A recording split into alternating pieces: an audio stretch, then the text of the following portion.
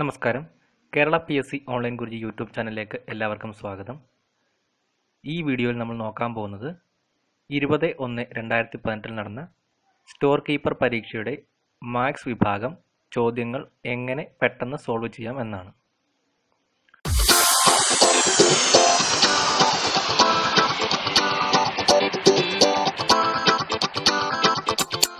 ഈ ചാനലിൽ വരുന്ന വീഡിയോകൾ യഥാസമയം നിങ്ങൾക്ക് ലഭിക്കുന്നതിന് വേണ്ടി ചാനൽ സബ്സ്ക്രൈബ് ചെയ്തതിനു ശേഷം തൊട്ടടുത്തുള്ള ബെൽ ഐക്കൺ ക്ലിക്ക് ചെയ്യാൻ മറക്കരുത്.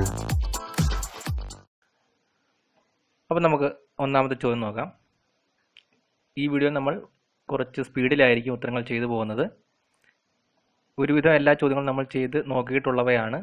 ഏതെങ്കിലും ചോദ്യങ്ങൾ നിങ്ങൾക്ക് സംശയമായി തോന്നുന്നുണ്ടെങ്കിൽ കമൻറ്റിൽ രേഖപ്പെടുത്തിയാൽ നമുക്ക് അടുത്ത ഭാഗത്ത് വിശദീകരിച്ച് ചെയ്യാം. അപ്പോൾ എന്താണ് 81ാമത്തെ ചോദ്യം? ഒരു ഇക്വേഷൻ തന്നിരിക്കുകയാണ്, ഇത് സോൾവ് ചെയ്യാനാണ് പറഞ്ഞിരിക്കുന്നത്. അപ്പോൾ എങ്ങനെയാണ് ചെയ്യുന്നത്? നമുക്കറിയാം, ഇങ്ങനെ ഇക്വേഷൻ എന്നാൽ ആദ്യം ചെയ്യേണ്ടത് ഡിവിഷൻ ആയിരിക്കും. 15/3 5. അതിനുശേഷം മൾട്ടിപ്ലിക്കേഷൻ ഗുണനമായിരിക്കും. 18 × 5 90. ബാക്കി എത്രയുണ്ട്? ഇവിടെ ഒരു -4 ഉണ്ട്, ഒരു +8 ഉണ്ട്. അപ്പോൾ എത്ര വരും? ഇവിടെ പ്ലസ് മൈനസ് പ്ലസ് 8 - 4 4 കൂടി വരും. 90ഉം 5ഉം 95ഉം 4ഉം 99. 99 ആണ് ശരി ഉത്തരം. ഓക്കെ, അടുത്ത ചോദ്യം നോക്കാം. ചോദ്യം എന്താണ്? ഒരാൾ 360 കിലോമീറ്റർ ദൂരം 2 മണിക്കൂർ കൊണ്ട് സഞ്ചരിച്ചുവെങ്കിൽ അയാളുടെ വേഗത എത്രയായിരിക്കും? അപ്പോൾ നമുക്ക് തന്നിരിക്കുന്നത് കിലോമീറ്റർ പെർ അവറിലാണ്. 360/2 എന്നുള്ളത് കിലോമീറ്റർ പെർ അവർ ആണ്. അതിനെ നമ്മൾ എങ്ങനെയാണ് മീറ്റർ പെർ സെക്കൻഡിലേക്ക് മാറ്റുന്നത്? 5/18 കൊണ്ട് ഗുണിക്കുന്നു. 18 20 ആണ്. 20/2 10. 10 × 5 50 മീറ്റർ പെർ സെക്കൻഡ് എന്ന് വരുന്നു. ഓപ്ഷനിലുണ്ട്, ഡി ഓപ്ഷനാണ് ശരി ഉത്തരം. ഓക്കെ, നമുക്ക് അടുത്ത ചോദ്യം നോക്കാം. 8ന്റെ ആദ്യ 20 ഗുണിതങ്ങളുടെ ശരാശരി എത്ര? 8ന്റെ ആദ്യ 20 ഗുണിതങ്ങൾ എന്ന് പറയുമ്പോൾ എങ്ങനെ വരും? 8 + 16 + 32 അങ്ങനെ 32 അല്ല, 8 + 16 + 24. അതായത് 8ന്റെ ഗുണനപ്പട്ടികയിലെ 20 സംഖ്യകളായിരിക്കും 8ന്റെ ആദ്യത്തെ 20 ഗുണിതങ്ങൾ എന്ന് പറയുന്നത്. അപ്പോൾ എല്ലായിടത്തും 8 കോമൺ കാണും. ബാക്കി 1 + 2 + അങ്ങനെ 20 വരെ കാണും. അതാണ് 8ന്റെ ആദ്യ 20 ഗുണിതങ്ങൾ. ഇതിന്റെ ശരാശരിയാണ് ചോദിച്ചിരിക്കുന്നത്. അപ്പോൾ 1 മുതൽ 20 വരെയുള്ള സംഖ്യകളുടെ തുക കാണുന്ന ഇക്വേഷൻ എങ്ങനെയാണ്? ഇതിനെ നമുക്ക് എങ്ങനെ എഴുതാം? n × n+1 എന്നാണ് ആദ്യത്തെ 20 എണ്ണൽ സംഖ്യയുടെ, അല്ലെങ്കിൽ ആദ്യത്തെ തുടർച്ചയായ എണ്ണൽ സംഖ്യയുടെ തുക കണ്ടുപിടിക്കുന്ന ഇക്വേഷൻ n × n+1 എന്നാണ്. ഇവിടെ n എന്ന് പറഞ്ഞാൽ 20 ആണ്. അപ്പോൾ 20 × 21/2. ഇത് തുക മാത്രമേ ആയുള്ളൂ, ശരാശരിയാണ് ചോദിച്ചിരിക്കുന്നത്. അപ്പോൾ എന്ത് ചെയ്യണം? 20 കൊണ്ട് ഡിവൈഡ് ചെയ്യണം. അപ്പോൾ 20 20 ക്യാൻസലായി പോകുന്നു. 2ഉം 8ഉം വെട്ടി 4 ആകുന്നു. 4 × 21 84 ആണ് ഉത്തരം വരേണ്ടത്. ഓപ്ഷനിൽ 84 ഇല്ല. അപ്പോൾ ഈ ചോദ്യം ക്യാൻസലായി പോകാനാണ് ചാൻസ്. 84 ആണ് ശരി ഉത്തരം വരുന്നത്. നമുക്ക് അടുത്ത ചോദ്യം നോക്കാം.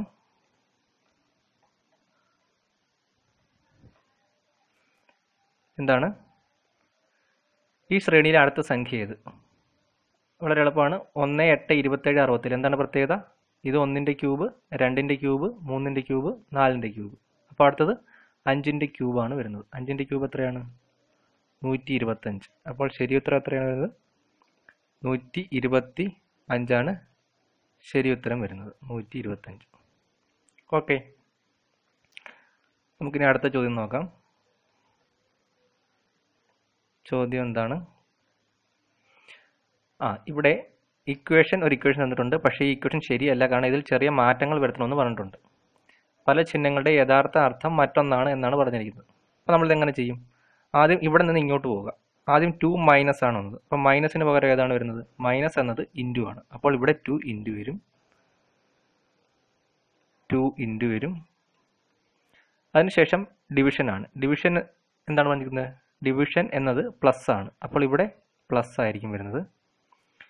അടുത്തത് ഇൻറ്റു. ഇൻറ്റു എന്നുള്ളത് എന്താണ് പറഞ്ഞിരിക്കുന്നത്? ഇൻറ്റു എന്നത് ഡിവിഷനാണ്. അപ്പോൾ ഇവിടെ ഡിവിഷനാണ് വരുന്നത്. അതിനുശേഷം പിന്നെയും മൈനസ്. മൈനസ് എന്നത് ഇൻറ്റു ആണ്. അപ്പോൾ ഇതിനെ എങ്ങനെ എഴുതാം? 2 ഇൻറ്റു 8 പ്ലസ് 16 ബ്രാക്കറ്റ് അതുപോലെ തന്നെ ഉണ്ട്, അത് മാറ്റരുത്. ഡിവൈഡഡ് ബൈ 8 ഇവിടെ ഇൻറ്റു 2 എന്ന് വരും. എത്ര വരും? 2 ഇൻറ്റു 8 16, 16 പ്ലസ് 16 32. 16 16 32, 32 ഭാഗം 8 4, 4 ഇൻറ്റു 2 8. ശരി ഉത്തരം എത്രയാണ് വരുന്നത്? 8 ആണ് വരുന്നത്. ഓക്കെ, അടുത്ത ചോദ്യം നോക്കാം. റീസണിങ് ഭാഗത്തിലെ ഒരു ചോദ്യമാണ് വന്നത്. എന്താണ്? ഒരാളിനെ നോക്കി ഒരു സ്ത്രീ പറഞ്ഞു, അയാളുടെ അച്ഛൻ എൻ്റെ അമ്മായിയമ്മയുടെ ഒരേ ഒരു മകനാണ്. എങ്കിൽ സ്ത്രീ അയാളുടെ ആരാണ്? അപ്പോൾ ഏതോ ഒരു സ്ത്രീ ഒരാളെ നോക്കി പറഞ്ഞു, എന്താണ് പറഞ്ഞത്? അയാളുടെ അച്ഛൻ. അപ്പോൾ അയാളുടെ അച്ഛൻ, പ്ലസ് എന്നുള്ളത് പുരുഷനെയും മൈനസ് എന്നുള്ളത് സ്ത്രീയെയുമാണ് സൂചിപ്പിക്കുന്നത്. അയാളുടെ അച്ഛൻ എൻ്റെ അമ്മായിയമ്മയുടെ ഒരേ ഒരു മകനാണ്. അപ്പോൾ ഇതാണ് അമ്മായിയമ്മ. അമ്മായിയമ്മയുടെ മകനാണ് ഇദ്ദേഹം. ഈ സ്ത്രീയുടെ അമ്മായിയമ്മയുടെ ഒരേ ഒരു മകൻ്റെ മകനാണിത്. അമ്മായിയമ്മയുടെ മകൻ എന്ന് പറയുമ്പോൾ എന്തായിരിക്കും? അമ്മായിയമ്മ എന്ന് പറഞ്ഞാൽ ഭർത്താവിൻ്റെ അമ്മയായിരിക്കും. അപ്പോൾ ഇവർ തമ്മിലുള്ള റിലേഷൻ എന്തായിരിക്കും? ഭാര്യയും ഭർത്താവുമായിരിക്കും. അതായത് ഇവരുടെ ഭർത്താവിൻ്റെ മകൻ, അതായത് ഇവരുടെ മകൻ തന്നെയാണ് ഈ ചൂണ്ടിക്കാണിച്ച ആള്. അപ്പോൾ എന്താണ് പറഞ്ഞത്? അയാളുടെ അച്ഛൻ എൻ്റെ അമ്മായിയമ്മയുടെ ഒരേ ഒരു മകനാണ് എന്ന് പറയുമ്പോൾ ആ സ്ത്രീ അയാളുടെ ആരാണ്? നോക്കണം, സ്ത്രീ അയാളുടെ ആരാണെന്ന് ചോദിച്ചിരിക്കുന്നത്. ആ സ്ത്രീ ഇയാളുടെ അമ്മയാണ്. അമ്മ ഓപ്ഷൻ ഉണ്ടോ? ഉണ്ട്. സി ഓപ്ഷൻ ഉണ്ട്. സി ആണ് ശരി ഉത്തരം. അടുത്ത നോക്കാം. ചോദ്യം എന്താണ്? 10 എന്നുള്ളത് 101 ആണെങ്കിൽ 20 എന്നുള്ളത് എത്രയാണ്? ഇവിടെ എന്താണ് relation? 10 square plus 1, 10ൻ്റെ square plus 1. അപ്പോൾ ഇവിടെ എത്ര വരും? 20 സ്ക്വയർ പ്ലസ് 1 ആയിരിക്കും വരുന്നത്. അപ്പോൾ 401 ഡി ഓപ്ഷനാണ്. ഇതായിരിക്കും ശരി ഉത്തരം. നമുക്ക് അടുത്ത ചോദ്യം നോക്കാം. എന്താണ് ചോദ്യം? 8/125 2/3 ഇൻറ്റു 5/2 ദ ഹോൾ സ്ക്വയർ. ഇത് എങ്ങനെ എഴുതും? 8 എന്നുള്ളത് എത്രയാണ്? 2 ക്യൂബാണ്. 125 എന്നുള്ളത് 5 ക്യൂബാണ്. അതിൻ്റെ 2/3 ഇൻറ്റു 5/2 ദ ഹോൾ സ്ക്വയർ എന്നാണ് വന്നത്. അപ്പോൾ നമുക്ക് ഈ 3യും വെട്ടിക്കളയാം. അപ്പോൾ ഇവിടെ 2/5 the whole square into 5/2 the whole square. ഇതിൻ്റെ റെസിപ്രോക്കലാണിത്. രണ്ടും തമ്മിൽ ഗുണിക്കുമ്പോൾ എപ്പോഴും എത്ര ആയിരിക്കും വരുന്നത്? 1 ആയിരിക്കും വരുന്നത്. അപ്പോൾ ഇതിന് ശരി ഉത്തരം എത്രയാണ്? 1 ആയിരിക്കും ശരി ഉത്തരം. 1 ആണ് ശരി ഉത്തരം. ഓക്കെ, നമുക്കിനി അടുത്ത ചോദ്യം നോക്കാം. എന്താണ് ചോദ്യം? രാമു ഒരു സാധനം 20% ലാഭത്തിൽ 360 രൂപയ്ക്ക് വിറ്റു. എങ്കിൽ വാങ്ങിയ വില എത്ര? അതായത് 120%, അതാണ് 20% ലാഭത്തിൽ നിന്ന്. 120% 360 ആണ്. എങ്കിൽ 100 എത്രയാണെന്നാണ് ചോദ്യം. എങ്ങനെ കണ്ടുപിടിക്കും? 360 ഭാഗം 120 ഇൻറ്റു 100. 360നെ 100 കൊണ്ട് കൂട്ടുമ്പോൾ 3, 3 ഇൻറ്റു 100 300. ബി ഓപ്ഷനാണ് ശരി ഉത്തരം. ബി ഓപ്ഷനാണ് ശരി ഉത്തരം. മനസ്സിലായല്ലോ? നമുക്ക് അടുത്ത് നോക്കാം.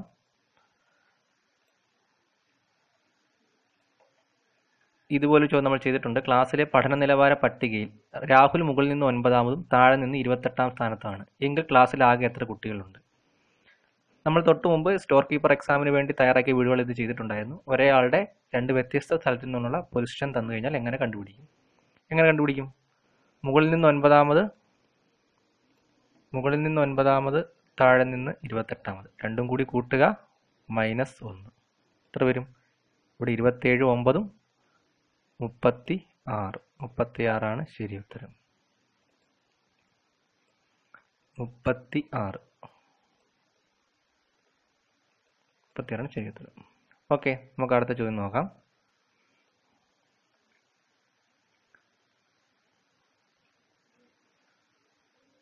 എന്താണ് ചോദ്യം? മണലും സിമെൻറ്റും 4:1 എന്ന അംശബന്ധത്തിൽ ചേർത്ത് കോൺക്രീറ്റ് ഉണ്ടാക്കണം. 40 ചാക്ക് സിമെൻറ്റിന് എത്ര ചാക്ക് മണൽ ചേർക്കണം? അനുപാതവുമായി ബന്ധപ്പെട്ട ചോദ്യങ്ങൾ നമ്മൾ ചെയ്തതാണ് നേരത്തെ. 4:1 എന്നാണ് മണലും സിമെൻറ്റും. ഇവിടെയാണ് സിമെൻറ്റ് വരുന്നത്, ഇവിടെ സാൻഡ് മണൽ. ഇത് 40 ചാക്ക് വേണമെന്ന് പറഞ്ഞിട്ടുണ്ട്. എങ്കിൽ എത്ര ചാക്ക് മണൽ വേണമെന്നാണ് ചോദ്യം.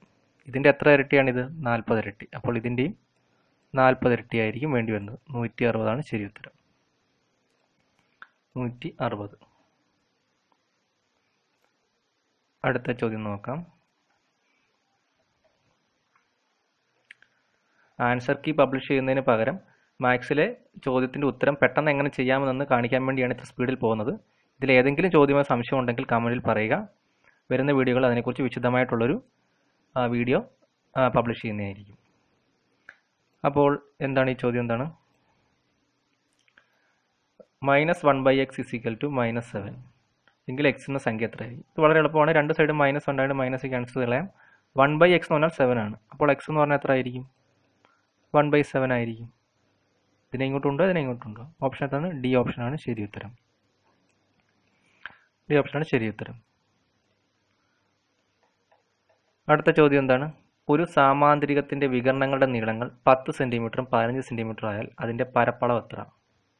അപ്പോൾ സാമാന്തരികം എന്ന് പറഞ്ഞാൽ പാരലോഗ്രാം ആണ്. Opposite side പാരലായിരിക്കും. അപ്പോൾ അതിൻ്റെ രണ്ട് വികരണങ്ങൾ തന്നിട്ടുണ്ട്, D1 ഉം D2. എത്രയാണ്? 10ഉം 15. എങ്കിൽ അതിൻ്റെ പരപ്പളവ് എന്ന് പറയുമ്പോൾ ഏരിയ ആണ് ഉദ്ദേശിക്കുന്നത്. അത് കണ്ടുപിടിക്കാനുള്ള ഇക്വേഷൻ 1/2 ഇൻറ്റു D1 D2. അപ്പോൾ D1 D2 എത്രയാണ്? 10 × 15 150/2 എത്രയാണ് വരുന്നത്? 75 ഡിഗ്രിയാണ് വരുന്നത്. ഡിഗ്രി അല്ല, 75 ആണ് വരുന്നത്. 75 സെൻറ്റിമീറ്റർ സ്ക്വയർ. ഏരിയ അല്ലേ, ഏരിയ വരുമ്പോൾ സെൻറ്റിമീറ്റർ സ്ക്വയർ. അപ്പോൾ ഉത്തരം ബി ഓപ്ഷനാണ് ശരി ഉത്തരം. അടുത്ത ചോദ്യം നോക്കാം. ഒറ്റയാനെ കണ്ടെത്തുക. ഇതുപോലെയുള്ള ചോദ്യം നമ്മൾ ചെയ്ത് പഠിച്ചതാണ്. ഇവിടെ എന്താണ്? 13, 23, 43 ഈ മൂന്ന് സംഖ്യകൾ എന്താണ്? അഭാജ്യ സംഖ്യകളാണ്. കാരണം ആ സംഖ്യയും ഒന്നും മാത്രമേ അതിൻ്റെ ഫാക്ടറായിട്ടുള്ളൂ. 63 എന്നുള്ളതിനെ നമുക്ക് എങ്ങനെ എഴുതാം? 21 × 3 എന്ന് എഴുതിക്കൂടെ? അപ്പോൾ 63ഉം 1ഉം ഈ 4 സംഖ്യകൾ ഇതിൻ്റെ ഫാക്ടറാണ്. അപ്പോൾ ഇതൊരു ഭാജ്യസംഖ്യയാണ്. അപ്പോൾ ഈ ചോദ്യത്തിൻ്റെ ഉത്തരം എത്ര വരും? എ 63, കാരണം ഇത് മാത്രമാണ് ഭാജ്യസംഖ്യ. അടുത്ത ചോദ്യം നോക്കാം. ചോദ്യം എന്താണ്? 1/4ൻ്റെ ദശാംശ രൂപം ഏത്? 1/4 എന്ന് പറയുമ്പോൾ കാല്, 4 എന്ന് പറഞ്ഞാൽ കാല്, കാലെന്ന് പറയുമ്പോൾ 0.25. ഇത് വളരെ എളുപ്പമുള്ളൊരു ചോദ്യമാണ്. 4 എന്ന് പറഞ്ഞാൽ 0.25. അടുത്ത ചോദ്യം നോക്കാം. ഒരു ക്ലോക്ക് 10:10 എന്ന സമയം കാണിക്കുമ്പോൾ മിനിറ്റ് സൂചിയും മണിക്കൂർ സൂചിയും തമ്മിലുള്ള കോണളവ് എത്ര? ഇതിനൊരു ഇക്വേഷൻ ഉണ്ട്. ക്ലോക്കുമായി ബന്ധപ്പെട്ടൊരു വീഡിയോ അപ്ലോഡ് ചെയ്തതിൽ ഇത് ഞാൻ പറഞ്ഞിട്ടുണ്ടായിരുന്നു. ഇതിൻ്റെ ഇക്വേഷൻ എന്താണ്? ഇത്തരത്തിലുള്ള ചോദ്യം ചെയ്യാനുള്ള ഇക്വേഷൻ 30m - 11/2h. അപ്പോൾ 30 × m എന്ന് പറഞ്ഞാൽ മണിക്കൂർ സൂചി എവിടെയാണ്? 10ൽ.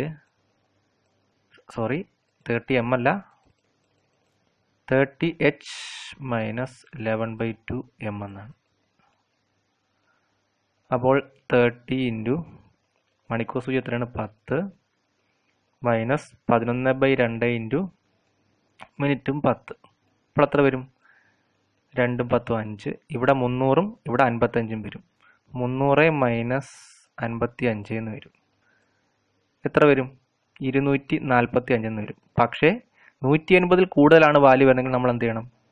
360ൽ നിന്ന് ഇതിനെ കുറയ്ക്കണം. 360 - 245 എന്ന് പറയുമ്പോൾ 115 എന്ന് വരും.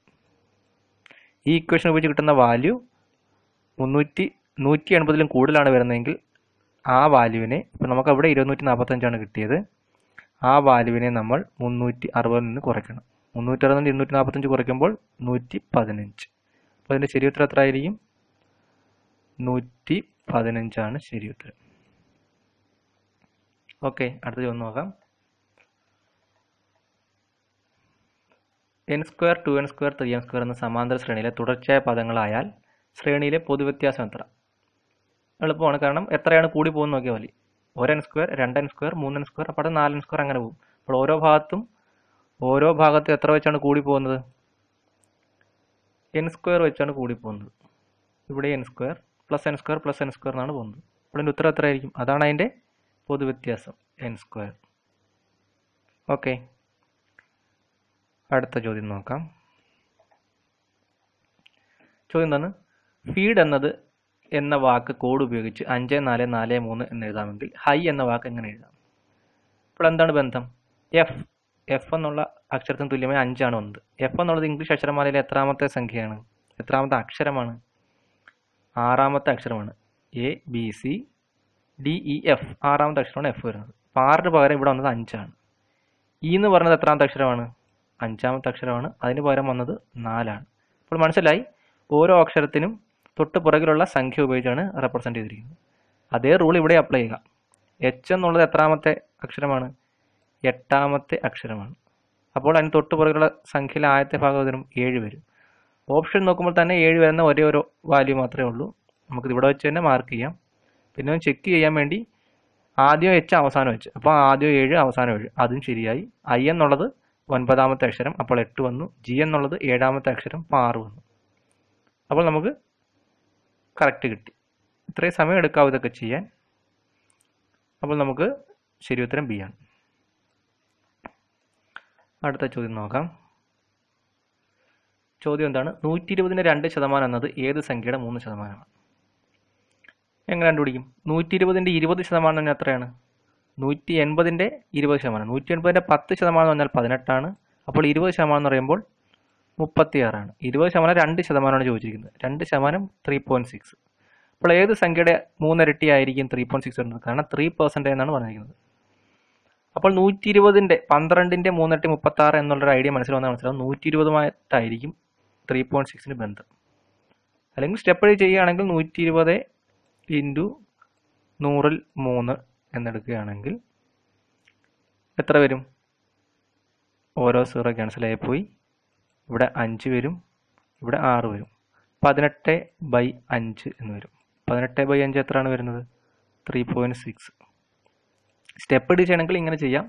നമുക്ക് ഈ ഓപ്ഷനിൽ നിന്നും ഇതൊക്കെ പെട്ടെന്ന് ചെയ്യാൻ പറ്റും. കാരണം പെർസെൻറ്റേജുമായി ബന്ധപ്പെട്ട ചോദ്യങ്ങൾ ചാനൽ കുറേ വീഡിയോ അപ്ലോഡ് ചെയ്തിട്ടുണ്ട്. ഇത് നിങ്ങൾക്ക് പെട്ടെന്ന് മനസ്സിലായില്ലെങ്കിൽ പറഞ്ഞാൽ മതി, നമുക്ക് അടുത്ത വിശദമായിട്ടൊരു വീഡിയോ നമുക്ക് ഇതിനു വേണ്ടി ചെയ്യാം. അപ്പോൾ ഇതിൻ്റെ ശരി ഉത്തരം എത്രയാണ് കിട്ടിയത്? സി 120 ശരി ഉത്തരം കിട്ടിയത്.